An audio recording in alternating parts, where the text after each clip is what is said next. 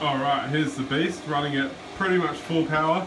The knob doesn't mean too much, you can change it and the lights move, but the speed doesn't really increase. It's pretty much high and low at this end, and low is really slow. It barely puts out any heat, so it'd be good for overnight, but I don't really trust leaving it on while I'm asleep, so I just leave it on high while I need it, and then when it gets too hot just put it down to low. Got a battery charger, and it's all running off of this small 12 volt battery in here because it draws 9 amps on startup, so I didn't have a power supply big enough.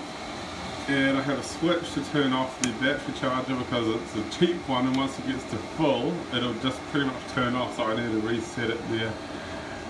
This one just controls the panel because these lights stay on, so I like to turn it off so the battery doesn't go flat.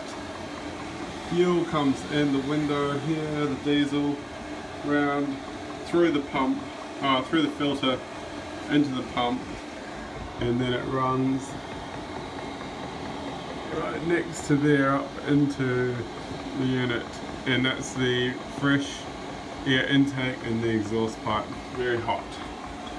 The cool air gets sucked in here for the house and out this end, and then I've run it along into the rest of the house. So I've turned it down to its lowest setting now, and you can hear that it hardly makes any noise except the pump is quite loud. You can hear it just ticking away there. A little bit annoying, so I'm glad it's in the bathroom. This is the 8 kilowatt model, so the biggest one I could find. It takes about 3 minutes to get up to full heat once you turn it on in the morning. It'll keep the bathroom and lounge room nice and warm, even though we don't insulate our houses very well in New Zealand for some stupid reason. This definitely helps it. I wouldn't be able to have the house this warm otherwise.